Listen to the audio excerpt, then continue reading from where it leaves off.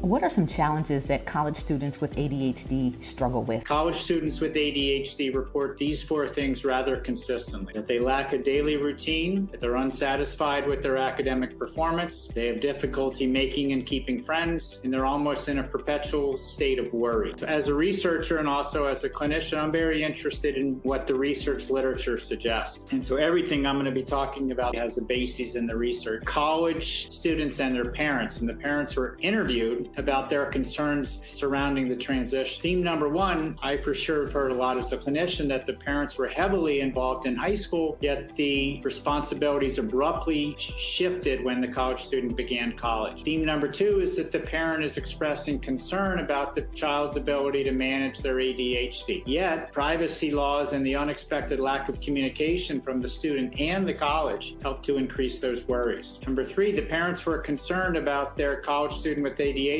making decisions not to adhere to treatment. And number four, that the process of obtaining academic complications or academic accommodations was more complicated than originally thought. Tomorrow we'll hear from parents that currently have college students with ADHD. They will give recommendations of what parents can do now to prepare their high school student for that college transition. That's tomorrow's conversation.